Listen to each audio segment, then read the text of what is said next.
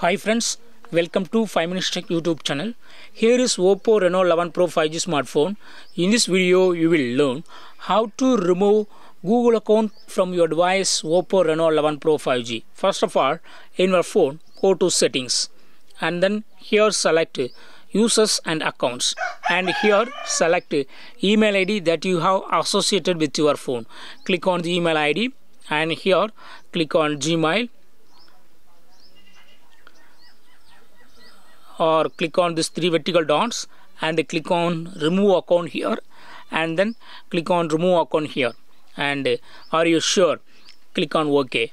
It will ask you to verify with your password or fingerprint. I use fingerprint for verification. Yes, Google account is now removed from your device. Now check. Go to the Google Play Store and see there. If sign in is asked, that means already Google account is removed from your phone.